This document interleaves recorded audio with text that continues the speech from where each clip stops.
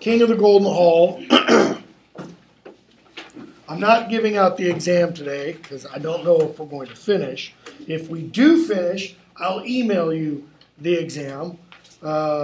If we don't, then we'll finish on Tuesday, and I'll email the exam then, which won't be due until like a week and a half later or something like that. Okay, because it will be take-home and will be essay. So we're back in the chapter, The King of the Golden Hall. Gandalf has just gotten Theoden outside.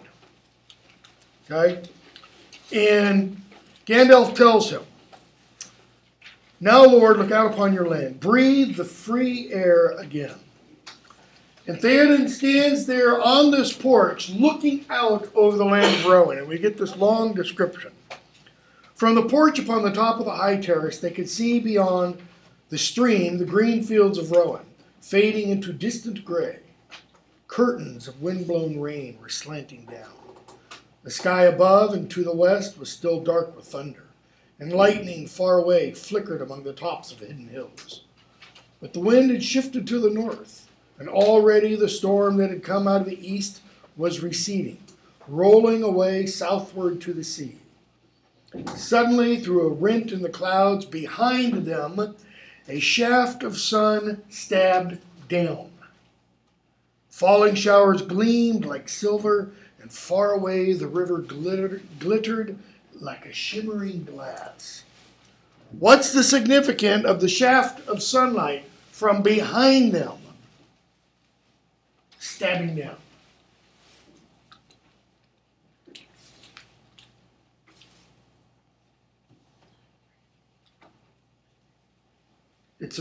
It's a visual description of something that Tolkien talks about somewhere else. Is that the reflections of the truth of them? It is kind of partially that, especially because it shines down and you get the image of the river like a shimmering glass, okay? But it's something else, related kind of to that part. He has this notion of the truth of existence, the truth of God, the truth of the universe being as an unbroken light, of which everyone receives a small part. True. This is that image of joy from beyond the world stabbing down. This is a mini, if you want it, a visual eucatastrophe. This is not something you can expect to happen. Is it a great and sudden change? No. Is it a change? Yes. It had been dark before. Boom. Now the light shines down. Notice it comes down from behind them. It comes from their back. It's not something they turn around and look at and expect. It's completely, in other words, out of the blue to them. And what does it do? It enables Theoden to see clearly. Or as Tolkien says in the essay, to see how he ought to see. It is not so dark here, Theoden says. This is the beginning of his illumination. No, said Gandalf, nor does age lie so heavily on your shoulders as some would have you think. How old is Theoden? It says somewhere in the appendices, I don't remember the exact age, but he's not older than like 50. I'm almost 51. He's not that old, okay? And yet he's walking with a crutch, with a stick, not because he has an injured leg or anything. From the king's hand, the black staff fell clattering on the stones. He drew himself up slowly as a man that is stiff from long bending over some dull toil. Why has he been bending over? Why has he felt so old and darkened? He's been told he was for so long. Or he allowed himself to believe it. Allowed himself to believe it? He's been told this. Take 2 children. Start 3 years old. Put one in an environment that is entirely praising. I don't mean false praising. I don't mean, oh, Johnny, you're so wonderful, even though Johnny's dumber than a brick. Okay? I mean, when Johnny does things well, Johnny receives praise. And Sammy over here is told from day one on his 3rd birthday, you're a lousy piece of you-know-what and you'll never amount to anything. Who's going to be successful? This one is. This one is going to think he's a lousy piece of you-know-what and will never be successful. And will probably become some kind of burden on society. Okay? Dark have been my dreams of late, but I feel as one new, awakened, recovered. I would now that you had come before. Yet when Gandalf did come before, what was he often called? Maybe not to his face, but to his back. Gandalf Stormcrow, the bringer of bad news and ill tidings. Okay? But now I fear you have come too late, only to see the last days of my house. So he sees the light a little bit, but the light is tinged with darkness. He's like, but we're on our way out. What's to be done? Now, what is to be done? It's almost a resigned question. Like, what can we do? Things are really bad. Gandalf, much. Much. It's his way of saying, don't give up. Okay? Send first for Éomer. Am I not right? You've got him in prison? Yes. You rebelled against my commands, threatened death to Grima. A man may love you and yet not love Wormtongue. Okay? So Grima is, Éomer is brought out. Gandalf says to him, to Theoden a couple pages later, when Theoden kind of tires, he's been standing up now for 20 minutes. We're told slowly Theoden sat down again, as if weariness still struggled to master him, against the will of Gandalf, like it's Gandalf propping him up. He turned and looked at his great house. Alas, that these evil days should be mine. Frodo, why me? Why did the ring get rediscovered in our age? And should come in my old age instead of that peace which I have earned. Now what does he sound like? I shouldn't go there. He sounds like an old guy who says, I'm owed. This is what the world owes me merely because I'm old, because I've lived through so much. Okay? When he says that peace which I have earned, why has he earned it? What has he done to earn it? Alas for Boromir the brave. The young perish and the old linger withering. That is almost right out of Beowulf. That line, partially at least, encapsulates what's called Hrothgar's homily from Beowulf. When Hrothgar, after Beowulf kills Grendel's mother, and he comes back carrying Grendel's head, and he comes back carrying this sword, he gives the sword hilt to Hrothgar. And Hrothgar looks at it, and the poet says, Hrothgar spoke. And then he looks at the hilt for about 17 lines, and the hilt has inscribed on it, the stuff about the ancient strife of giants and all this kind of stuff. And then Hrothgar launches into this big, long speech. And it's almost always called either Hrothgar's homily or Hrothgar's sermon, because it is a sermon. The only thing he doesn't do is beat the Bible. Okay? And it is a sermon against pride. But one of the things he says in there is he talks about poor ways to die. And for a warrior society and for a warrior, the worst way to die is as an old man just withering away. Like your strength is just kind of ebbing the young perish, and the old linger withering. And he clutches his knees with his wrinkled hands. Like, somebody get me a blanket, I'm cold. Gandalf, your fingers would remember their old strength better if they grasped a sword hilt.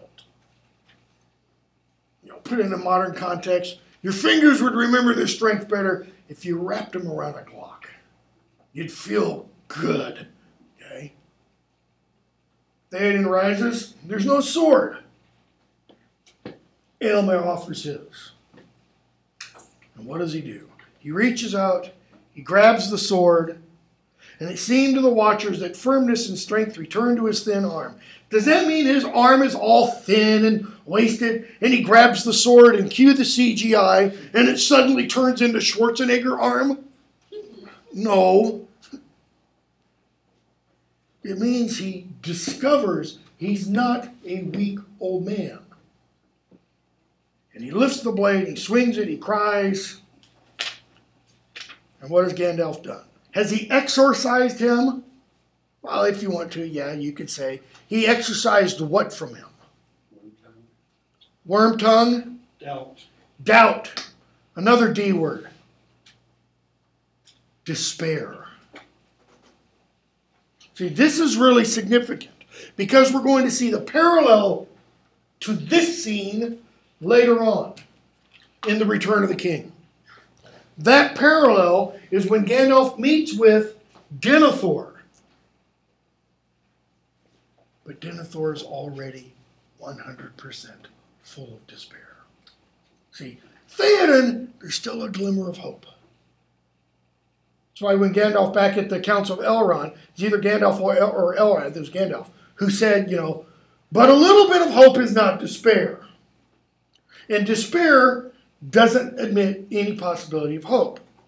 Okay? So, Wormtongue is brought out, and what choice is he given?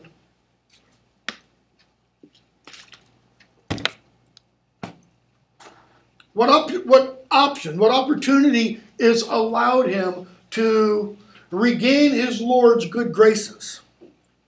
Prove himself in battle or get the hell out. Ride with me in battle.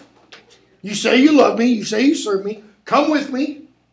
Or you can go wherever you want. If you want to go down to Saruman's, go ahead. And that's exactly what he does. He turns, he spits at Theoden in the face, and runs off. Okay? So what does Theoden decide he's going to do at that point? March to battle. So we have the Ents getting ready to march into battle. And now we have the men of Rohan getting ready to ride, not march, but ride into battle. Go on to the chapter 7, Helm's Deep. Now here's an interesting little tidbit. Helm's Deep is 16 pages long. Okay? Out of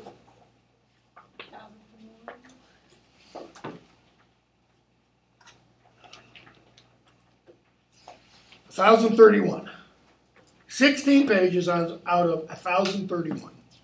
The actual battle in Helm's Deep is 9 pages.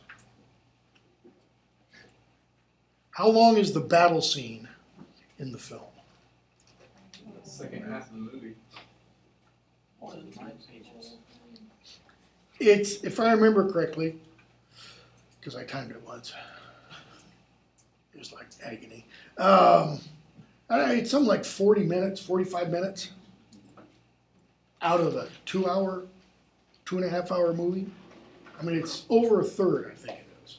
I mean, it's or fourth, I mean. It's really long. And yet here it's not. I was at a conference in, what year is this? 2003. In fact, it was the anniversary of Tolkien's 111th birthday in Oxford. And one of the panels I was on was titled, Does Tolkien Glorify War? Okay? And what spurred that panel was the first film. Or the second film. Maybe the second film was out by then. And I remember some of the other people talking and some of the questions that were being asked and stuff were all about, well, you get the Battle of Helm's Deep and you get the Battle of the Pelennor Fields, and I pointed out, let's talk about those battles within the whole context of the novel. They're very short. Are they gruesome? Yes. Why? For the exact reason that Tolkien isn't glorifying war. He wants to show war as it truly is. So that when you see the heads of soldiers flying over the walls of Minas Tirith, Tolkien is showing bad things happen in war. When Frodo and Sam and Gollum cross the paths of the dead on their way to Mordor, and Frodo looks into pools of water and sees faces staring up at him. Okay? This is something that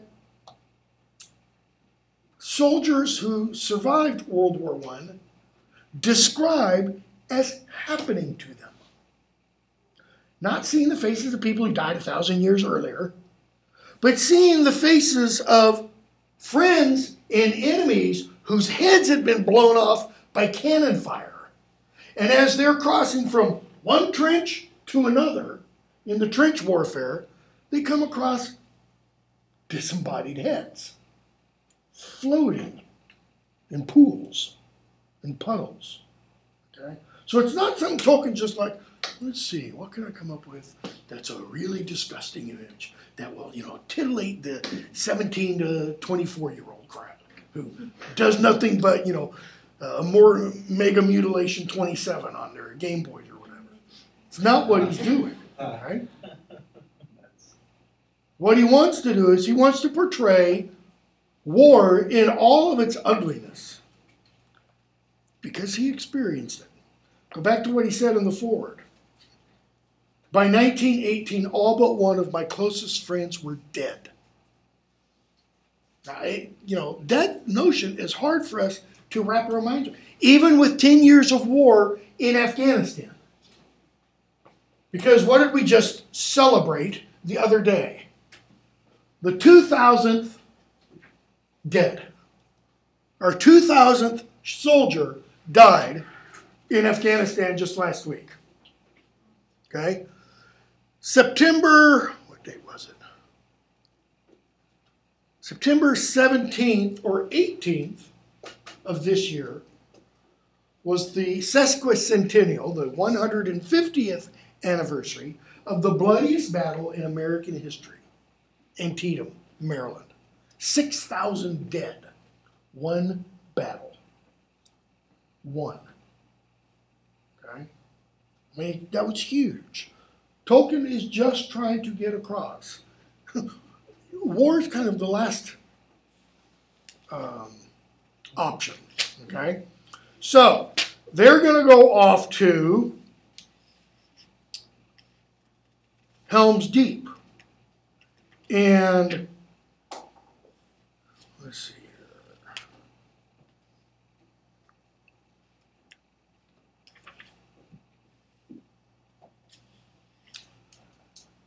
They make their way. We have the battle. I'm going to skip a whole bunch. You do have Legolas and Gimli having their, little competition. See who could kill the most orcs. Notice there is no dwarf tossing. And Theoden and Aragorn and Eomer ride out at the last moment. Why? What is their purpose of riding out on the moment or on the morning when we're going to see Gandalf, shining white rider, the cavalry, the whole 9 yards? Why are they riding out? What do they think has happened? They think they've lost. But they're not going to die holed up in some caves. How are they going to die? They're warriors. This is like Butch and Sundance. They're going to go out in a blaze of glory. They're going to go out and they're going to be swallowed up by these thousands of orcs. That's what they're thinking. But they're going to take a bunch of them with them. But they go out and the orcs flee and such because of Gandalf and Erkenbrand and such. Okay? Go on to the road to Isengard. We're going to skip a bunch. Gandalf tells them more about the Ents and such, and Theoden is like, Ents? This is page 549 and 550. Ents? Out of the shadows of legend, I begin a little to understand the marvel of the trees, I think.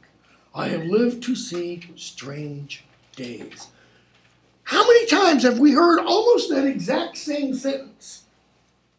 We heard Elmer say it when he meets up with Aragorn the first time. We hear Aragorn essentially say it when Gandalf first tells him about Merry and Pippin being captured, saved, rescued, kidnapped, whatever term you want, by Treebeard. Now we hear Theoden say it. What do you think the message is, if there is one? How about all of our days are strange days? That is, every day, every life, every event can be the matter of mighty legend. It won't be us that will tell it. You know, let's use something very dull and prosaic. Well, kind of dull and prosaic. I'm teaching a freshman writing class, and much to their dismay, I'm forcing them to write a lot about politics this semester. I always do this whenever it's an election year. And so, you know, they had to watch the Republican and Democratic conventions. I mean, that gets them out of so many circles of hell once they die. And then last night I encouraged them, they didn't all, but I encouraged them watch the debate. Okay? And we had class this morning. I left them in the hands of somebody else to do some library instruction.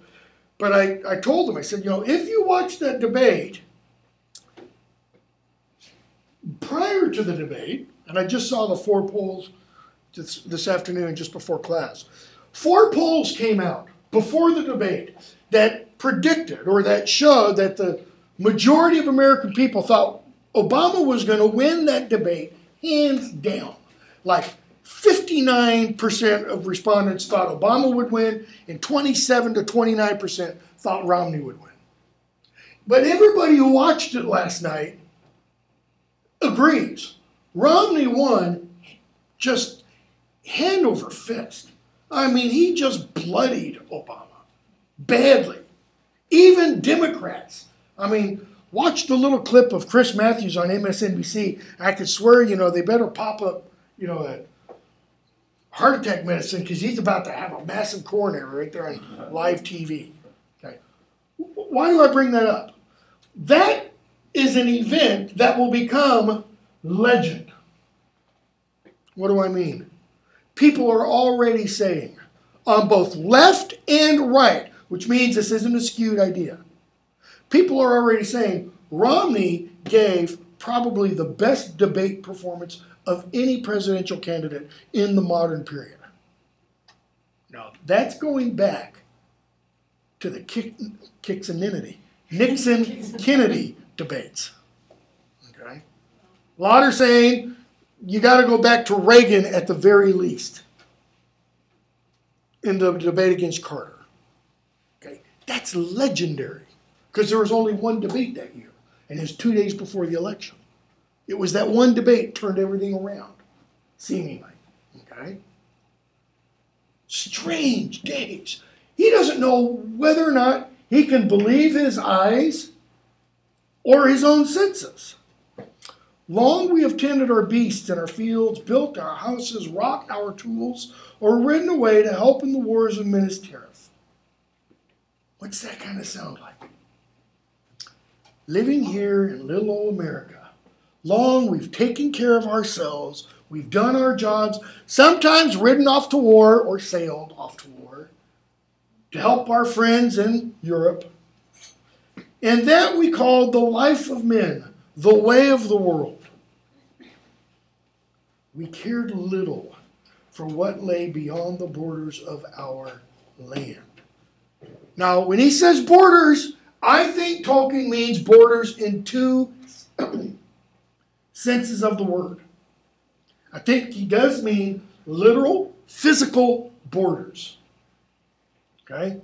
You know, the kinds of things that divide USA and Canada. Okay? Or if you want, USA and Mexico. Okay? Pick your border. What's the other kind of border he might mean? Which means spiritual and physical. Yeah. Or an intellectual border. Not an actual physical thing, but an idea of borders, which is a demarcation point, a separation, a division line. We care little for what lay beyond the borders of our land. We care little for what lay beyond. What has he been emphasizing in the previous lines? Things we see, taste, touch, smell, our physical senses. And we don't care much for the other stuff. In other words, it's almost like Theoden is channeling J.K. Rowling. And he's saying, you know, we were good muggles. Completely oblivious to the magical world around. Songs we have that tell of these things. Songs. Why not histories, chronicles, newspapers?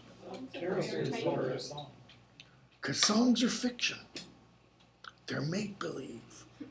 Okay? Fairy tales. They're not real.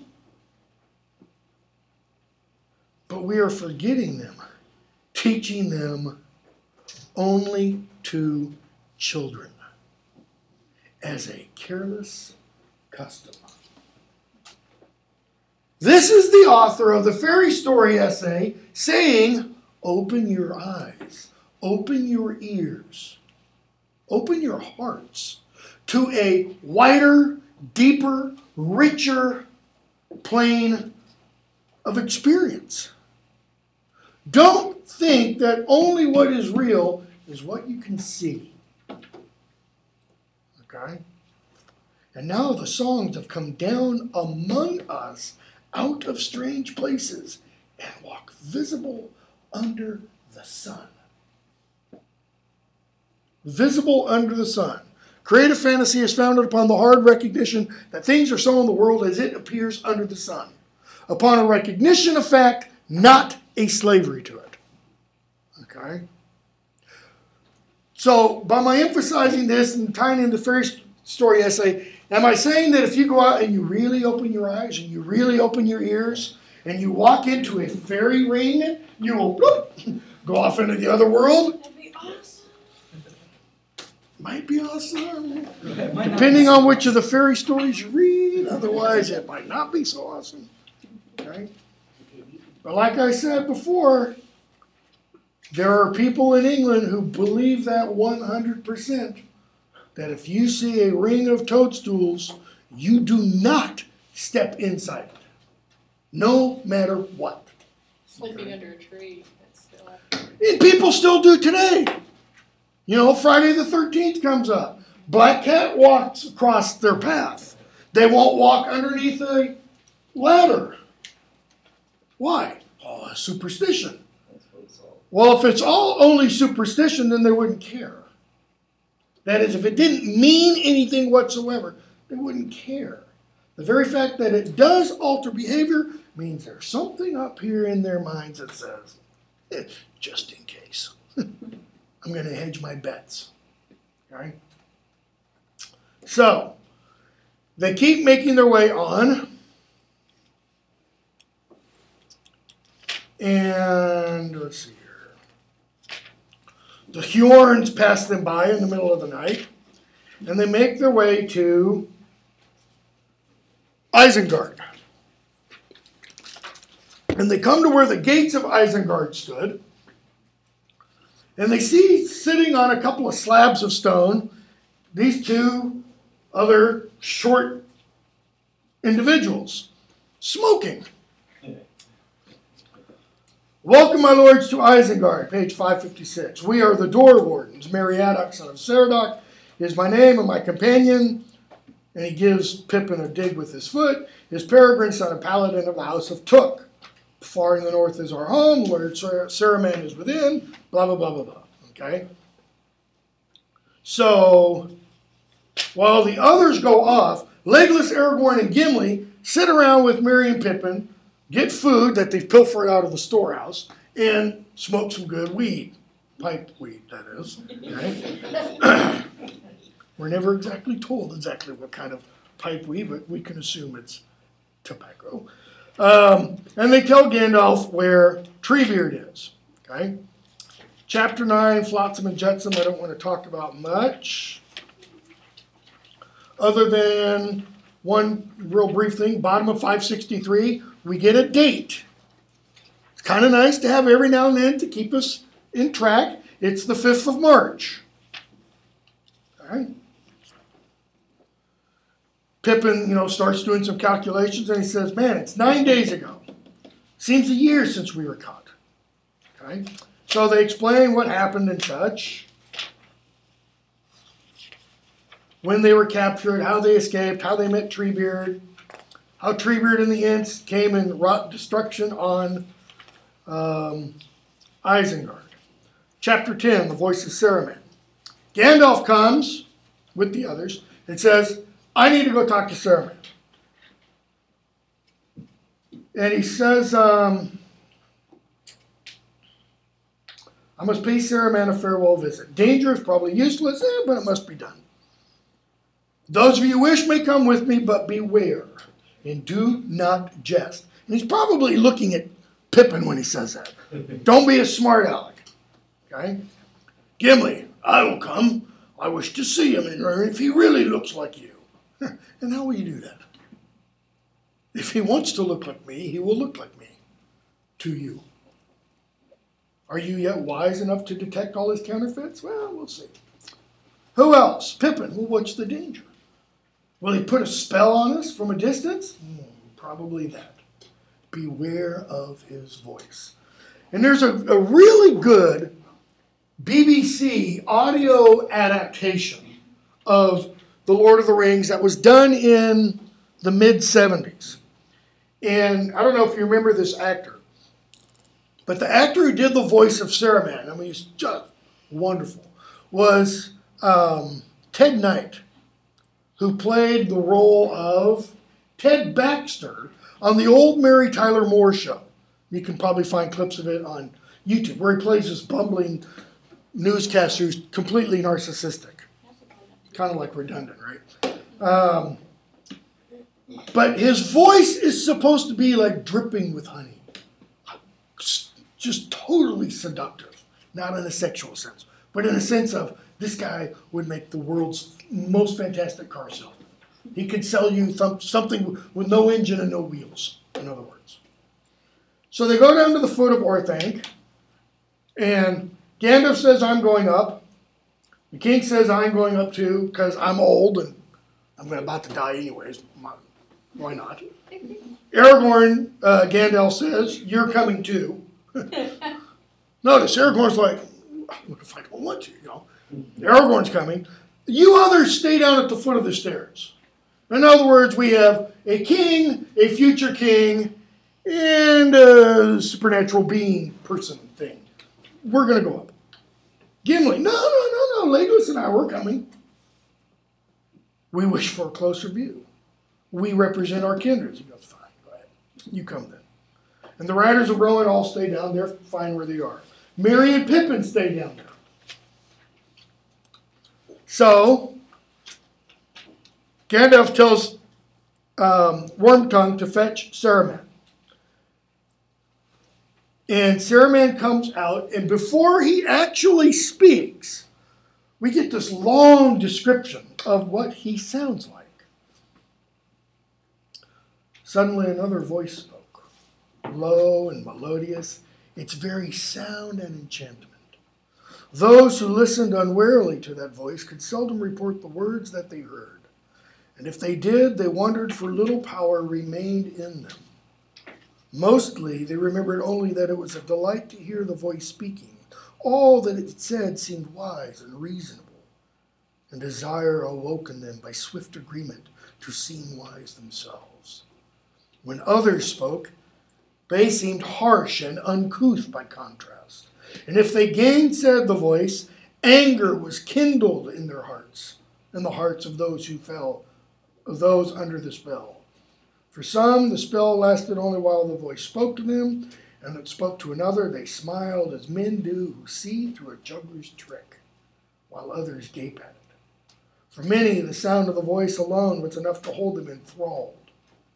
But for those whom it conquered, the spell endured when they were far away, and ever they heard that soft voice whispering and urging them.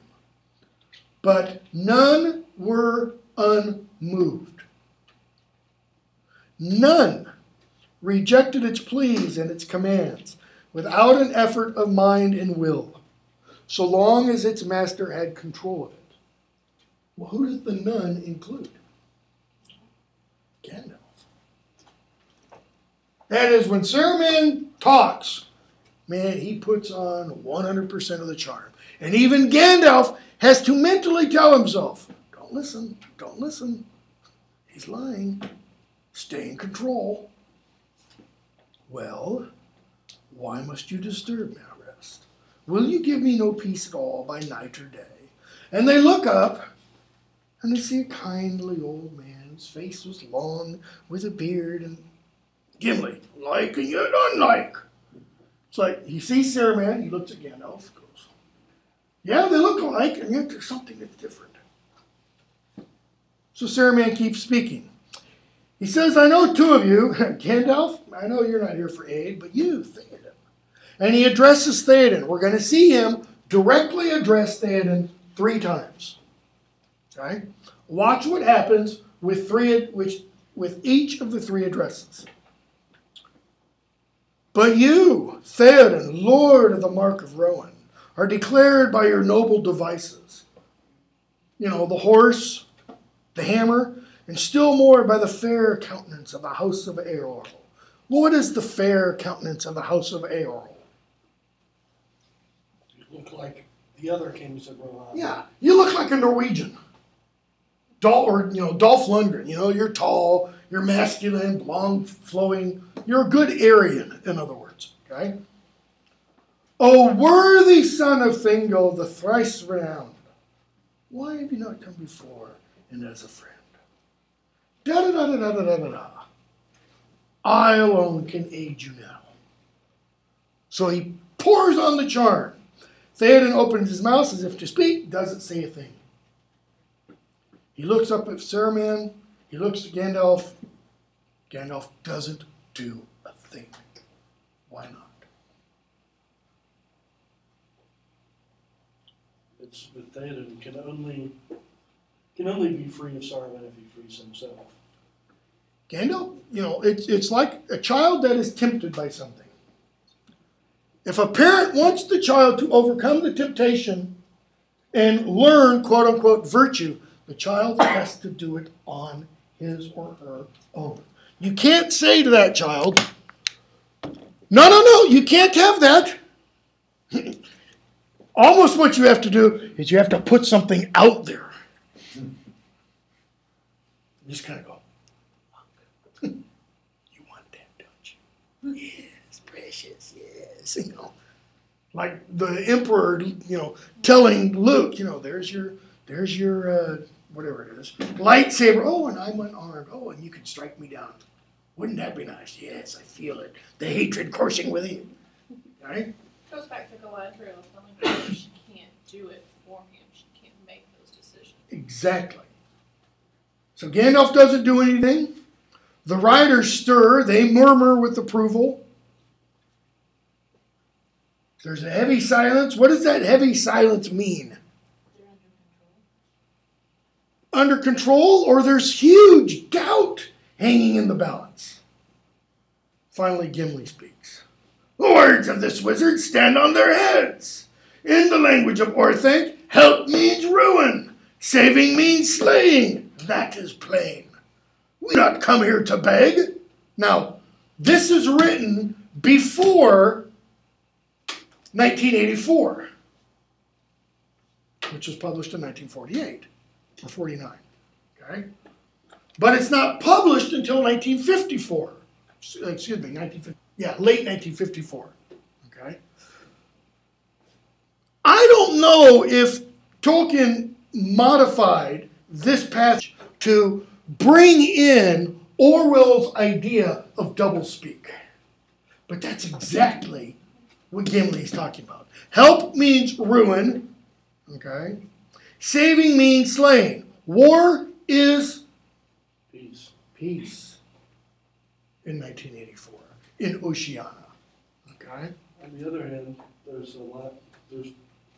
I've recently come across arguments that British propaganda in World War I was one of the most astounding rhetorical achievements in recent memory, and that no one who lived in England could be unaffected. Exactly.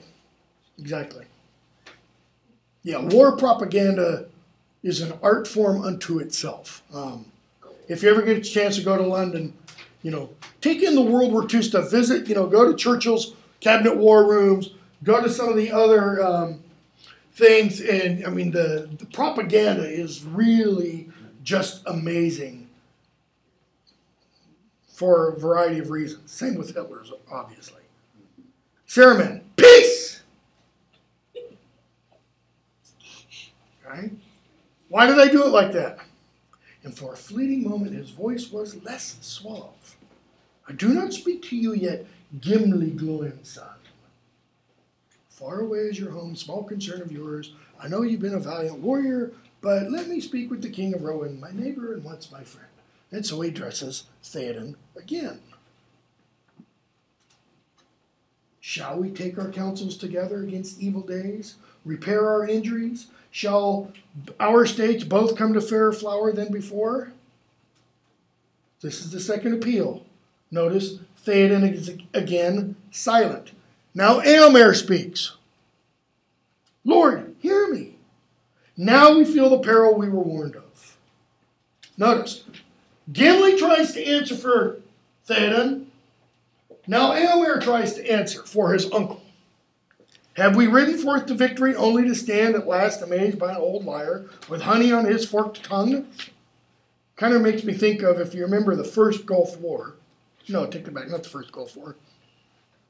Spring of 2003, right after the more recent Iraq War, when the Iraqi Minister of, I was going to say Minister of Truth, the press secretary, Baghdad Bob, if you're familiar with them, what was he saying? We will, have this glorious battle against the infidels, etc., as Baghdad is just getting the snot beat out of it. And the troops are turning tail the whole 9 yards. What aid can he give to you? Okay. But none of that's really important. What really works is when Eomer says, remember Theodred at the fords. Well, who is Theodred? Theoden's son. And what happened to him? In the grave of Hama in Helm's Deep, Theodred's body was hacked after he was dead into pieces, as was Hama at Helm's Deep. If we speak of poisoned tongues, what shall we say of yours, young serpent? But come, Eomer, Eamon's son. Notice he responds with a peak of anger, but then I'm sure, man, got to put it in control. And then he speaks with that suave voice again. To every man his part, valor in arms is yours. You win high honor thereby. Slay whom your Lord names as enemies, and be content. So, in Saruman's mind, what is Eomer? Muscle. He's a weapon. That's what he is. He's a weapon. He's a spear, he's a sword, he's a dagger, he's a rifle, he's a pistol. Doesn't matter what kind of weapon. His job solely is to kill. Meddle not in policies which you do not understand. Maybe if you become a king, then you'll have to figure out, you have to choose your friends with care. The whole idea of realpolitik. Okay? The friendship of Saruman and the power of Orthanc cannot be lightly thrown aside. But, my lord of Rowan, third appeal. Am I to be called a murderer because valiant men have fallen in battle? Notice what he's just done. He says, war dead. No.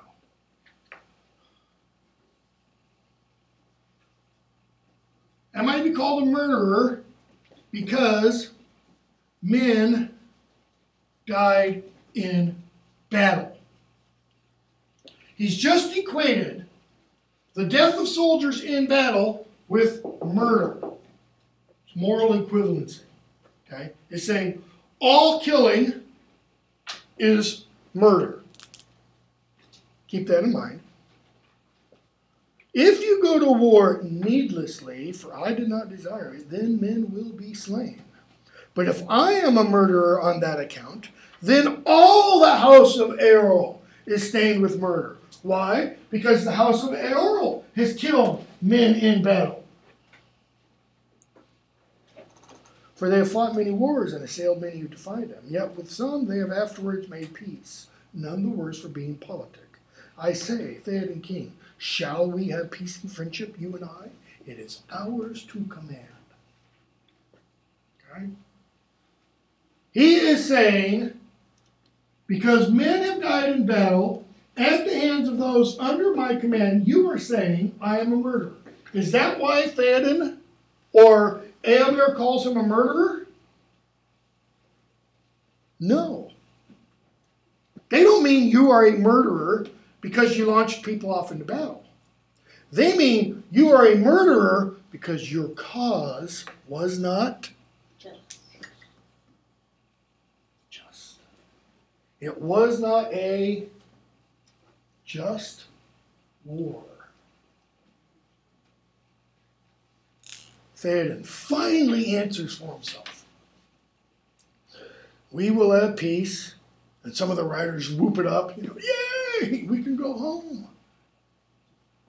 Theoden holds up his hand. They shut up. Yes, we will have peace. We will have peace. Notice he says it 3 times. Once kind of for each appeal. When you and all your works have perished, and the works of your dark master to whom you would deliver us. You are a liar, Saruman, and a corrupter of men's hearts. You hold out your hand to me, and I see but one finger of the claw of Mordor. Even if your war on me was just, as it was not.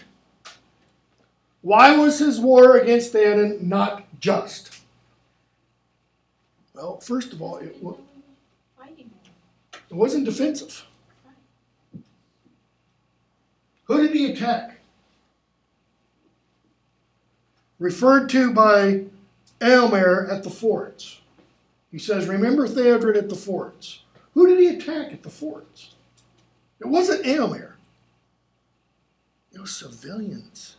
It was women and children. It was full. Okay? Just sent orcs over it and set the whole damn thing on fire. Just sent orcs over to massacre. That's not good. In just war, civilians can never be the target. Can civilians be quote unquote collateral damage? Unfortunately, yes. Okay? Just war, for example, in World War II, there were a couple of things that kind of, let's be charitable, really pushed the envelope on the just war theory behind the Allies in World War II. And I'm leaving, the atomic bombs out of the picture for the moment. The firebombing of Dresden. Okay? Dresden wasn't really a military target. Dresden was a civilian target. The idea behind it was break the will of the Nazis. What my great relative did in the South, the March on Atlanta and then to the sea, was to break the will of the South, even though Atlanta was a military target. Okay? His weren't military targets. So, even if your war on me was just as it was not, and were you 10 times as wise, you would have no right to rule me and mine for your profit. Even so, what will you say of your torches in Westfold and the children that lie dead there? And they hewed Hamma's body before the gates of the Hornburg after he was dead. See, even in Tolkien's Middle Earth, there is something sacred about the body. We don't know what. The for lack of a better phrase, religious thinking of the people of Middle Earth is never fleshed out for us. But there is something about the body that you don't massacre it or desecrate it after someone is dead. When you hang from a gibbet at your window for the sport of your own crows, I will have peace with you in Orthanc. So much for the house of Errol. Lesser son of great sires am I, but I do not need to lick your fingers. I fear your voice has lost its charm. And the riders of Rohan are like, oh crap, we're going to be fighting this battle for years. But Saruman just completely loses it. I mean, just all composure out the window. Gibbets and crows, dotard. Now he's going to tell us what he really thinks of the house of Errol. What is the house of Errol but a thatched barn where brigands drink in the reek? Okay, that's an accurate description of Aedoras, or Meduseld. Okay? Meduseld, it's one word. It's an Old English coinage. It means meat hall. Okay? Theoden, his name, is Old English for king. So when he's referred to as Theoden king, that means king. Okay? But in Anglo-Saxon, meat hall was for all intents and purposes a barn, thatched with straw and hay, okay, where they would bring the animals in during the winter or sometimes during the night, and they would sleep in part of it. There would be thatch or straw and stuff on the ground, okay, just a big old fire pit in the middle, a hole in the roof, and the smoke would come up, and it would billow out to the sides, and, people would have trouble breathing. Right. Too long have they escaped the gibbet themselves. Go back to your huts. But you, Gandalf, old buddy, old friend, he goes on. And Gandalf's like, huh? What? And so Saruman now puts everything into his address to Gandalf. He said, I don't understand how you can hang around with these lowlifes. But you and I, our friendship would profit us. Much we could still accomplish together. Will you not consult with me? Will you not come up? And we're told. So great was the power that Saruman exerted in this last effort, none stood within hearing, were unmoved. Now the spell was wholly different. And they, that is, those who were not Gandalf, know they're on the outside. What are we told? Many of them think, he's going up. We're screwed. We're lost. He will betray us. Theoden even thinks. And Gandalf laughs. And says, Saruman, you missed your path in life. You should have been the king's jester and earned your bread and stripes too by mimicking his counselors. What does he mean by stripes? Jester stripes. Okay. Motley. I fear I am beyond your comprehension. But you, I understand, now too well. He goes, will I come out? No, I don't think so. But why don't you come down? Why does Gandalf ask him to come down? What does he offer him? Free choice to repent. Free choice to repent. Turn from your ways. Would it not be well to leave it for a while, to turn to new things? The shadow passes over Saruman's face, then it goes deathly white. He says, why come down? No, of course I won't. I know where the wild wood demons are lurking at your command. That is the Treebeard and the other Ents. Gandalf, man, the treacherous are ever distrustful. Those who don't trust never are given trust. But you need not fear for your skin. I do not wish to kill you or hurt you, as you would know if you really understood me. And I have the power to protect you. I am giving you a last chance. This is, Harry Potter saying to Lord Voldemort, be a man. Feel remorse. I've seen the real you. Gandalf is saying, you can become useful. Saruman, okay, what are the conditions? Gandalf, okay, you come down, you give me your staff, you give me the keys to Orthanc. If you prove yourself, they might be returning sometime in the future. Say, Saruman, you can't believe Gandalf. So he turns and he stumps off and goes back into the tower. Come back, Saruman. And he turns and like he's being pulled back. I did not give you leave to go. I have not finished. What does Saruman realize at this point? Thanks. Yeah. Gandalf is now more powerful than he is. He was never able to do that before. I have a question about that. Yes. Is that because he is, when the Galadriel and the Saruman was talking about where they appoint the leader, is that where he gets overpowered than Gandalf? Is it when he's... No, I don't think it has anything to do with Galadriel. I think it has everything... No, I mean... I think it has everything to do with when he wandered outside time and thought. Part of the factory refit. Yeah. Let me put it this way. When he tells Aragorn, Legolas, and Gimli, I am Saruman as he should have been. Well, Saruman, I'm asking, how is Saruman at first supposedly more powerful than Gandalf? Oh, that we don't know. We just know, Gandalf says he's the head of our order. Yes. That means he is the head of the Order of Istari. The group of wizards, there are 5 of them, who came from the west, that is Valinor, back in the First Age, entered Middle-earth. Okay. Nobody really knows who or what they were. That is, in Middle-earth, I don't think Aragorn, for example, knows that Gandalf is a Maya. I don't think he has any inkling about it. Tom Bombadil, probably yes. Galadriel, Elrond, probably yes. Okay? But not Aragorn. So you have 5 of these, and we're just told Saruman is the head of the order. We don't know if that's because Manwë says, okay, I'm going to send you 5, and Saruman, you're going to be in the top. That's never explained. But when Gandalf says, I am Saruman as he should have been, I think that what Tolkien is suggesting there is that the Istari are not meant to be static.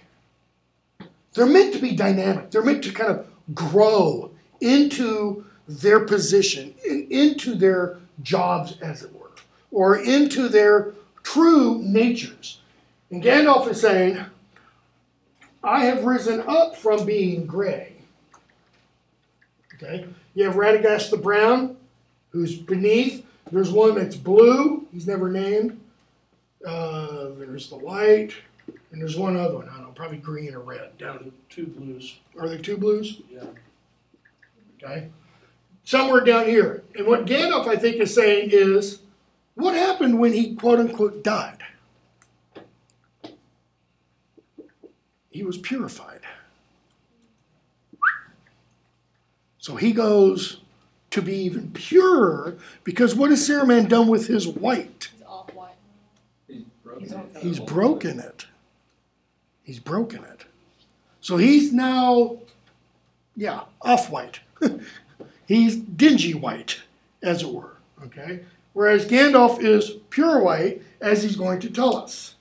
Behold, I am not Gandalf the Grey whom he betrayed. I'm Gandalf the White, who has returned from death. He makes it clear here that what he talked about earlier was, I died, and I'm back again. As far as we know, I've not read all of the 12-volume history of Middle-earth, but I don't think there's anything in there. As far as we know, this is the only time that happens. It's a pretty big eucatastrophe. Okay? And what caused it? Pippin dropping the rock into the well. Okay? The second time he tells somebody, I died and I don't have to take this from you. Yeah, exactly. I'm Gandalf the White, who has returned from death. You have no color now. I cast you from the order and from the council. Now, this tells us Gandalf suddenly has some other kind of power. Because now he says you're no longer one of these. You are no longer a wizard. So, if Saruman had his own staff, think of the films with the cool little crystal at the top that, could shine light and do laser kind of stuff. His staff no longer does that. He could take it and point at people, even though Gandalf's going to break it in a minute. But when Gandalf says, you have no color now, that means his staff goes limp. It's now like a celery stalk. He doesn't have a light. He can't perform any, what Sam would call, magic. Does he still have power? Yes, in his voice. Especially over those of somewhat weak minds. Like a Jedi. Right?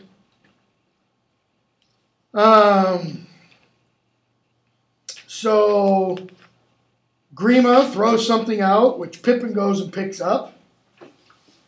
And top of 585. Pippin asks Gandalf, what if Sauron does not conquer? That is, what if we win? What will you do to him? That is, to Saruman. Right? Notice what Pippin's question is assuming. What does Gandalf have over Saruman? Power. He has control. What are you going to do to him, Gandalf? Huh? You going to put him on the rack? You going to throw him in the Tower of London? Not Orthanc.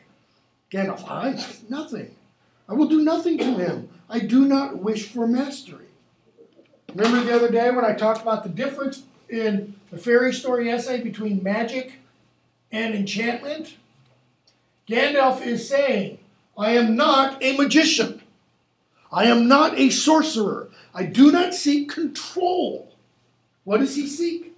Shared enrichment. Gandalf is back when my dad was doing a human, I can't even remember the name of the department, like human resources stuff. He was doing training and such. There's a big buzzword in corporations, calling people enablers. It's such a namby-pamby. I thought those were drinking buddies. Well, I mean, that's my kind of enabler. Enablers. They are people who enable you to reach your goals, to reach your potential, to dig deep and find what you're really good at and everything. Kind of like today, new term that's also used for it, coaches.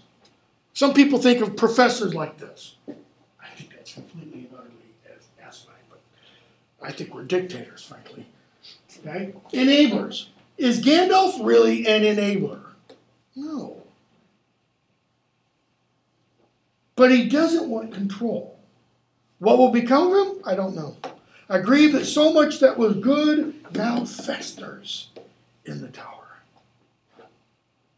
He's telling us Saruman was once really good. And now he's just getting more and more and more foul. Okay? So they leave. When we get to chapter of the Palantir, which we're going to go through real quickly. Ever since Pippin picked up that little ball, his fingers have been itchy. So what does he do that night?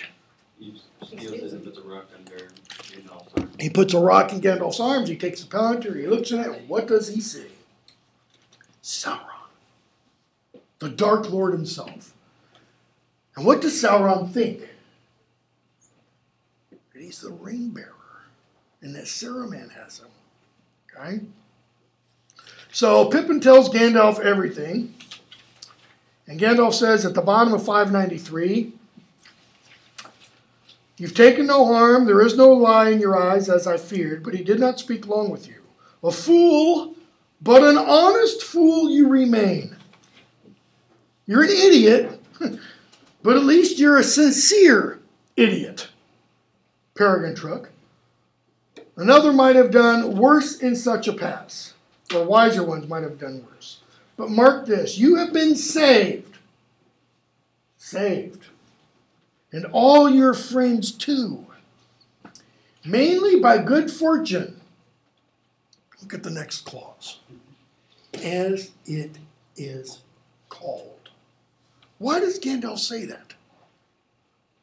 Notice what what kind of voice is that? As it is called. It's passive. So who does the calling of it? People in Of this, that. people like that only they experience like Pippin's experience. Pippin's the physical. Okay. Do you think Gandalf is one of those who calls it good fortune? No. No, because I think Gandalf has a better understanding of the working of the world. Think of that whole Boethian idea that I put up that one day. If he questioned you then and there, you almost certainly would have spilled the beans and the game would be up. But he didn't. That's another eucatastrophe. He didn't press his case when he had the chance. Okay? So, Gandalf gives the palantir to Aragorn. Why? It's his. His grandpappy made it, so it belongs to you. And then he tells him, but don't be hasty. Don't rush into using it. Then Aragorn's kind of like, come on, Gandalf. When have I ever, been rash? So, Gandalf and Pippin hop onto Shadowfax, and they leave. Remember the other day I did Legolas, Aragorn, Gimli. Now we have Gandalf, Pippin. We have Merry, Frodo. Sam, Frodo. We still have Merry here. Okay, and Boromir is, like Generalissimo Francisco Franco, is still dead. Okay? Sorry, it's a Saturday Night Live joke from the 70s. So we have Legolas, Aragorn, Gimli, Merry, with the Riders of Rohan, temporary at least. Gandalf and Pippin, they're going off to Minas Tirith. Sam and Frodo, marching into the, bowels of hell itself. They're going off into Mordor, and he is, who knows? So, Book 4, Taming of Smeagol, with 15 minutes to go. So we have them off on their own, them off on their own, and Tolkien takes us all the way back to Sam and Frodo when? Right after they left. Yeah, almost right after they left.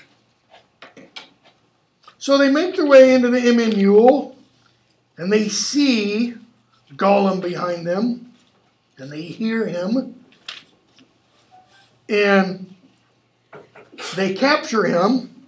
Sam jumps him, Gollum bites him, etc. And Sam asks, bottom of 614, what's to be done with it? Notice, it, not him. It. Tie it up so as it can't come sneaking after us? Gollum, but that would kill us, Gollum.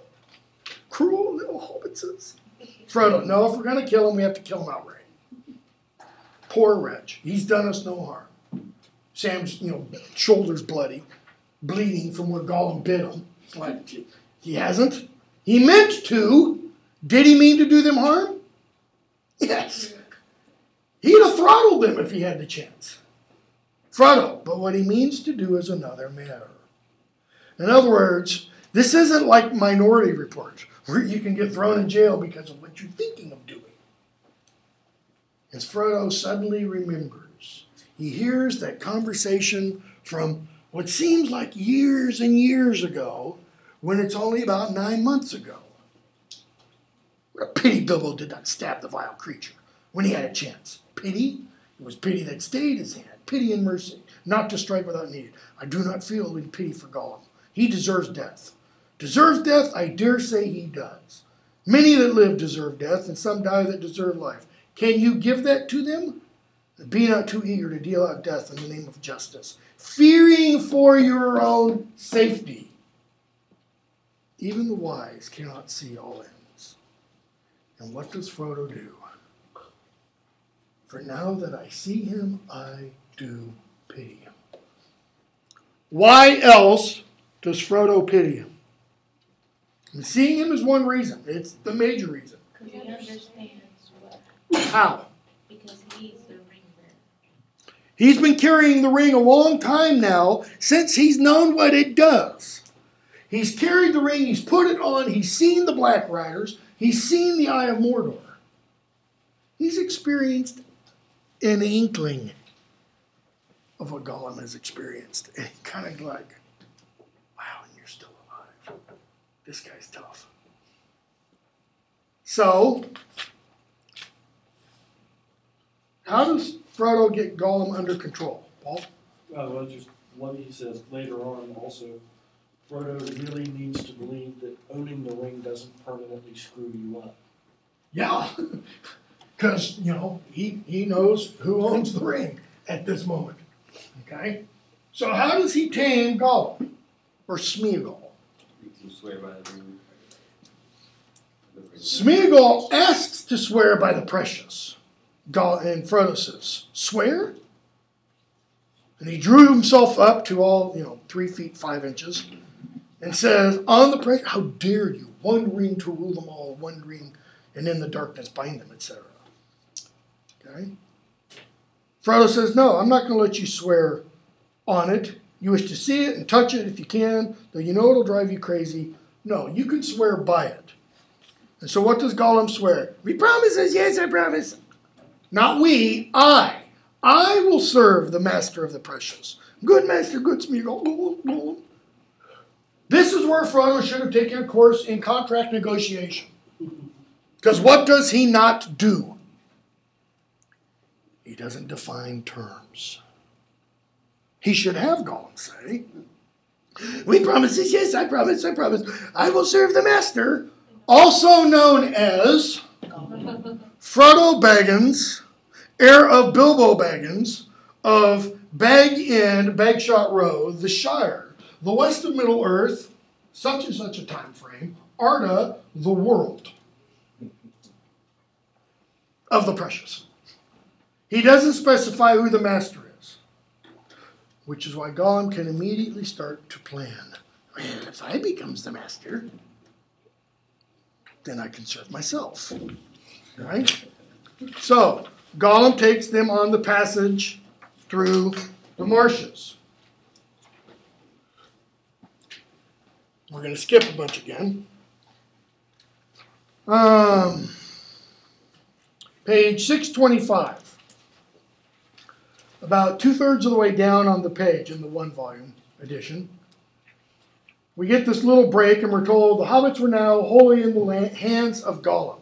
Next paragraph. Frodo asks Gollum, how do we shape our course now, Smeagol? Must we cross these stinking or these evil-smelling fens? The passage that I think is important there is, how do we shape our course now? What is he saying? How do we make our destiny? Notice he doesn't say, what path do we follow? He's saying, how do we make our path? Why? How many of us follow a path that's already been laid out? None of us. None of us. None of us do exactly what somebody else has done.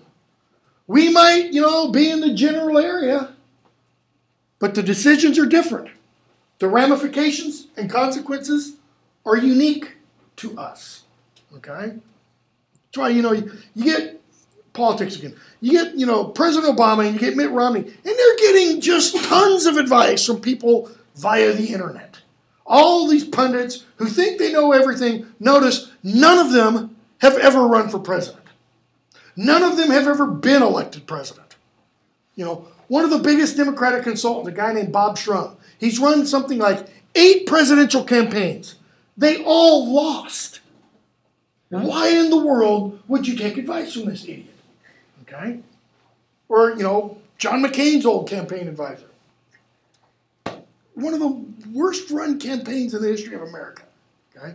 How do we shape our course? Autumn? This kind of reminds of the Hobbit when Gandalf tells the dwarves to stay on the path, and they don't stay on the path. And they don't stay on the path. Well, this is significant because we're going to hear, not today unfortunately, we're going to hear Frodo and Sam when they come to the Tower of Cirith Ungol and they start to make their way up. They start to talk about stories and how our path is laid.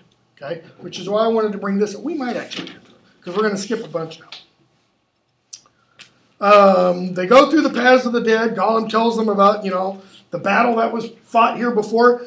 This is the area that Elrond was talking about when he says, I remember the armies of Elendil and Gil-galad when they fought at the plain of Dagorlad. This is the plain of Dagorlad. Okay? They get before the Black Gate. Sam overhears Gollum's conversation with Smeagol, where Smeagol, notice, wants to be nice to Mr. Frodo, and Gollum's like, yes, but if we was the master, then we can protect it. We hear or see the Black Gate is closed,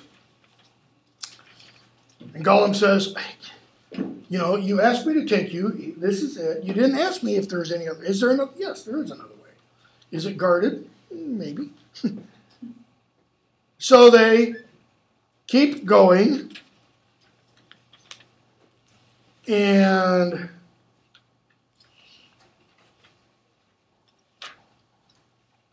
page 644. A couple pages before the end of the chapter. Sam and Frodo are thinking about what option Gollum has given them. And Frodo sits down, thinks for a long while, striving to recall all that Gandalf had said to him. But Gandalf's, dead. Everybody else is far away. And here he is thinking. Here he was, a little halfling from the Shire, a simple hobbit of the quiet countryside, expected to find a way where the great ones could not go or dared not go. It was an evil fate.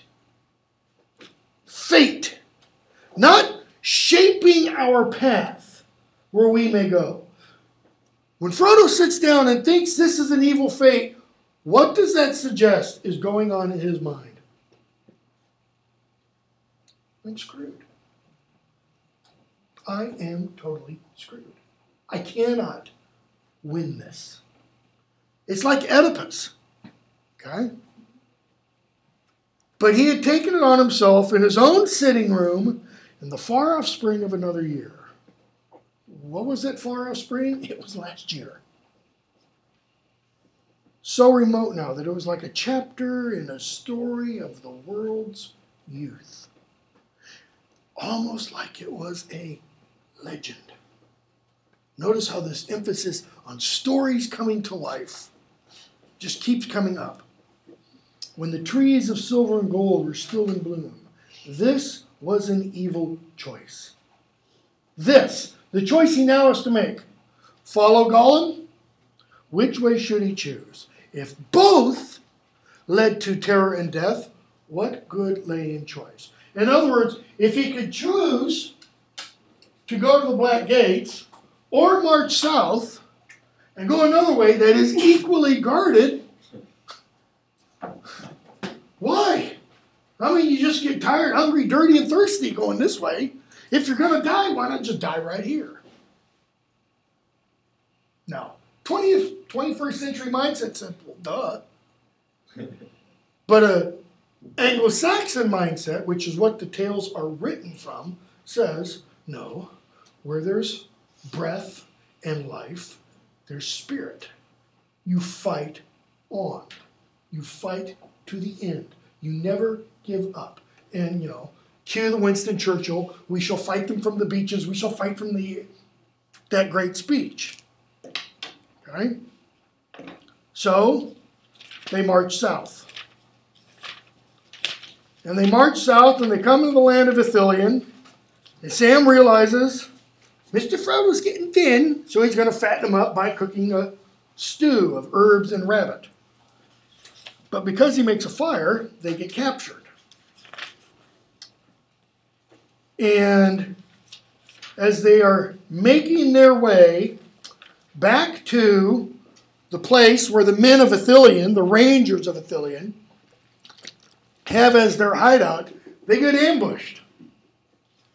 This is just second to the last page or so of the chapter of herbs and stewed rabbit. And Sam's, you know, in one sense he's really happy because he's seen an oliphant, an elephant. Great big huge thing. But then he actually witnesses battle of men. And we get this beautiful passage in a sense. Sam, bottom of 660, eager to see more, went now and joined the guards. He scrambled a little way up into one of the larger of the bay trees. In other words, he wants to see fighting. For a moment he caught a glimpse of swarthy men in red running down the slope, some way off with green-clad warriors leaping after them. Arrows stuck in the air. Suddenly, straight over the rim of their sheltering bank, a man fell, crashing through the slender trees, nearly on top of them. He came to rest in the fern a few feet away, face downward, green arrow feathers sticking from his neck below a golden collar. The arrow's gone through his neck.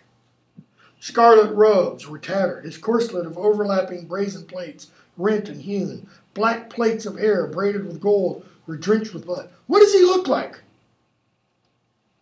An American Indian. Black hair, red skin, hair's plaited, okay? Brown hands still clutched the hilt of a broken sword. It was Sam's first view of a battle of men against men, and he did not like it much. And it's so important that it's one person, it's one individual that he sees. It's not a mass. And notice, why is Sam even there? He wanted to be there. He wanted to see a human battle, a battle of men against men. He was glad that he could not see the dead face. He wondered what the man's name was and where he came from. And if he was really evil of heart, what is Sam doing? He's making the dead person a person. He's humanizing him. Whereas before, he saw, like Frodo did with Gollum earlier, just an enemy. He deserves death. Now Sam starts to wonder, was this guy married? Did he have a family? Was he evil of heart? Or was he just following orders? What lies or threats had led him on the lone march from his home? And if he would not really rather have stayed there in peace, all in a flash of thought. You've all heard the stories, probably, about some of the things that went on in World War I. One Christmas Eve, I think it was 1917, somewhere in the fields of France, there was a ceasefire. English started singing Christmas carols, and the Germans started singing Christmas carols. This actually happened. It's not fantasy make-believe.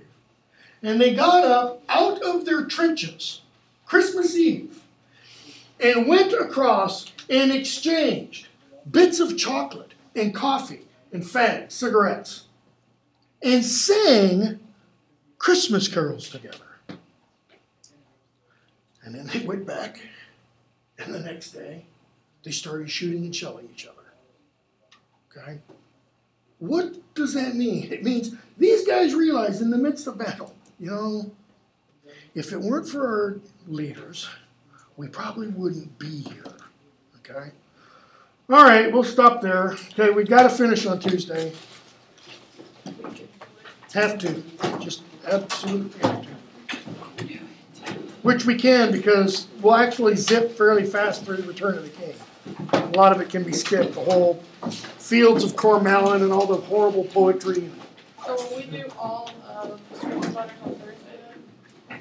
Is that what's Thursday, next week, 4 o'clock, right? Yeah. I don't know. We'll see. No, we won't do all of Screw Tape in one day. Okay, I think, I want to make sure I understood what you're projecting for the exam. Is it at all possible that we will distribute that on Tuesday for